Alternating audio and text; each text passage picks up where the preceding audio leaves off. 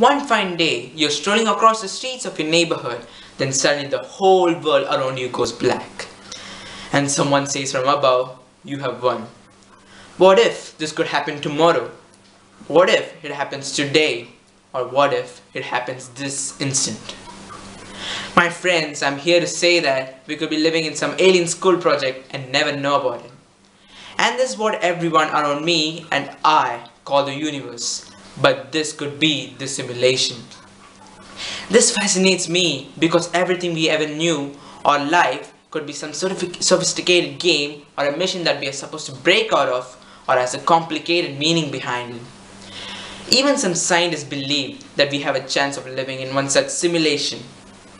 We, with our current technology, can reproduce a pixelated object into an actual 3D object through 3D printing.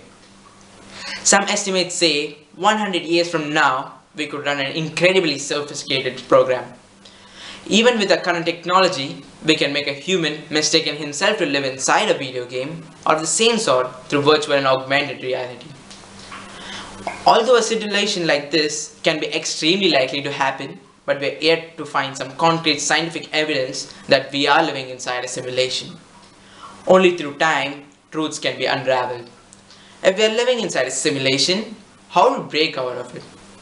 We could have been sent into the simulation for some mission like in video games, or to learn a valuable lesson. We could either be the playable or the non-playable character in this simulation, where in the later case, the simulation controls you. So if you had to find it out, would it change anything? Well, one can imagine a lot more debates and speeches to escape the simulation, while on the other hand, more and more people will start having even more anxiety and existential crisis than before. In the end, I want to talk about this because it's a different way of looking at life.